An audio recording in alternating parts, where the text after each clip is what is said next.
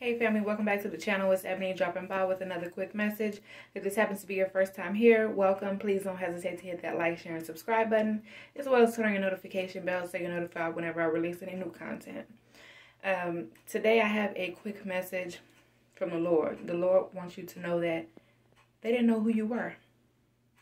That individual who did you wrong, who stabbed you in the back, who betrayed you, who turned around and walked away from you, who broke your heart, who did you wrong, who may have abused you, whether it be verbally, physically, emotionally, spiritually, mentally, in whatever way, shape, or form. They didn't know who you were.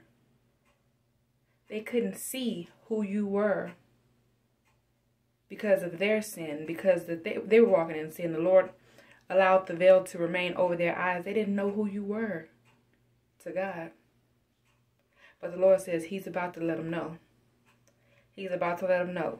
He had to remove them out of your life for one reason or another, for the things that they did to you. They didn't deserve you. You were the blessing. God blessed individuals by allowing them to be in your presence. And not that you're better than anyone else, but God used you to bless certain individuals, and unfortunately certain individuals took advantage of that. They took that for granted. But no need to worry. No need to fret. No need to try and vindicate yourself, because the Lord is your vindication. First and foremost, the Lord is vindicating you in the mighty name of Jesus. So I pray this word blesses someone and encourages someone. I love you all. God loves you all. God bless you all. Talk to you soon.